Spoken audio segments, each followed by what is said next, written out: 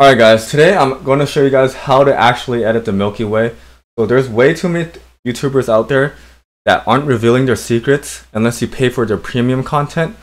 So I see so many channels that have like 10-minute videos that basically teach how to move around these Lightroom sliders, such as like, increase the temperature, increase the tint, increase the exposure, bump up the contrast, shadows, highlights, white, decrease the blacks, and bump up the clarity. Basically stuff like this, you get a pretty decent result, but it's not anywhere close to, those Milky Way photos you see on Instagram. So this is what I came up with. These are the two photos side by side. As you can see, the photo on the left looks a lot more deep than the photo on the right. The photo on the right is pretty good, but I just feel like there can be so many more improvements done. And today I'll be showing you guys how to make the photo on the left. Alright, let's not waste any time. Let's just jump into Photoshop. So as you can see, this is my base image. I already stacked it. You can use a single image. You can stack it using Secretary or whatever image stacking software you want to use. It doesn't really matter for this case. If you want less noise and if you want to print out your Milky Way photos, I would recommend checking out stacking. I'll probably make a video on that in the future if people are interested. But it's pretty easy if you guys want to know it now. There's so many tutorials on YouTube that teach you guys how to do that. Anyway, so back to the Milky Way. So the first thing I like to do is make two sets of curve. One is for contrast and one is to change the color. So the first one, we're going to be using just a normal curve. We're going to press this hand tool and we're going to select a dark spot and then lower it, drag it down.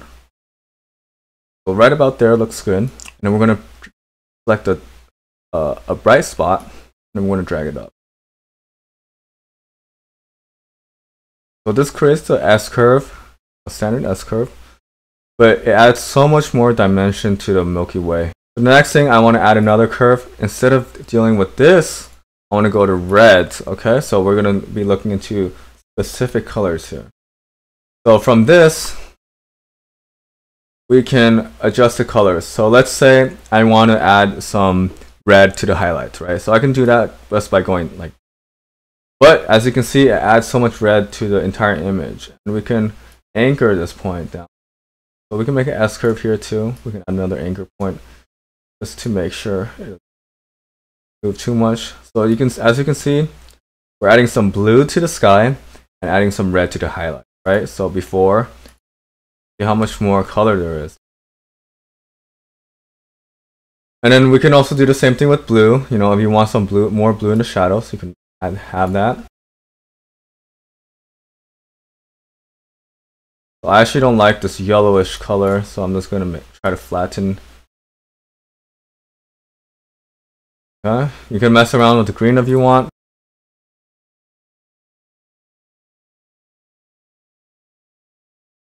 The next thing you can do, if you don't feel like it's saturated enough, you can create a vibrance layer. Increase the saturation by a little bit. Maybe like 8. Yeah, that looks good. Alright, and that's good, right? So the next step, we're going to be adding some enhancements to the Milky Way. This is the way I like to add enhancements. I first create a new layer, so I like to name it like light or something. And I like to select one of the brightest points in the Milky Way. So I use the eyedropper tool. I select this orangey color. I guess it's red. I like it a little bit orange. Change my blend mode to overlay.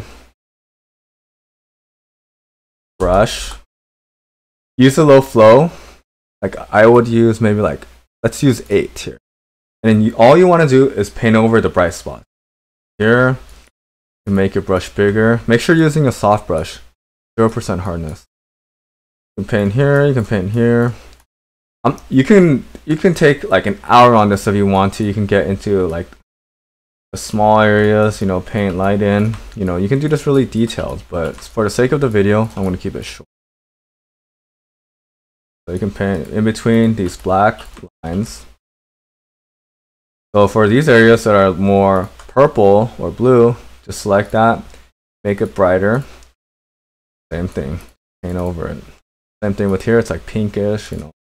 You get a little bit brighter. Paint over. Good. This area again.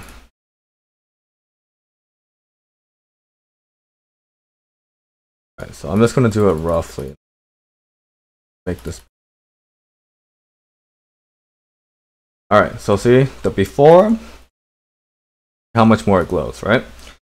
So we're gonna do the opposite. We're gonna add some black areas to the core, right? So I'm gonna create another new layer. I can say dark. I'm gonna use, you can do the same thing, eyedropper tool, you know, get this grayish color. I personally like to use black. Okay, so change it to overlay again. I like to use like maybe a smaller flow. And all you want to do is just brush over these dark areas. Make them darker than before.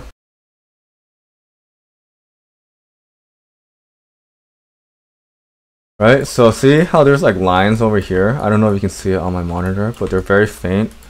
Brush over them. So that's why it's important using a low flow.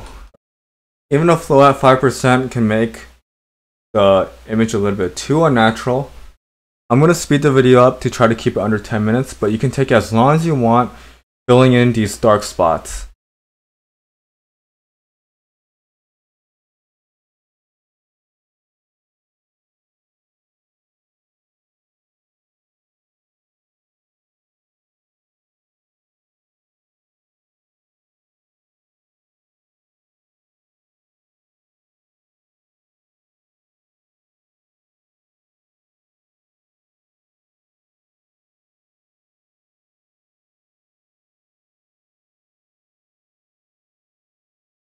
Alright guys, and that's the final image. So we take a look at the before.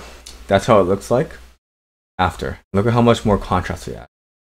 So I can do it layer by layer too, right? So this is the curves, color curves, saturation, light enhancements, dark enhancement. Alright guys, that's about it. Pretty simple, right? So if you guys like this video, remember to smash that like button and subscribe. If you guys want to see any more content, just let me know. I'll probably make a video on it. Thank you for watching, and I'll see you guys in the next video.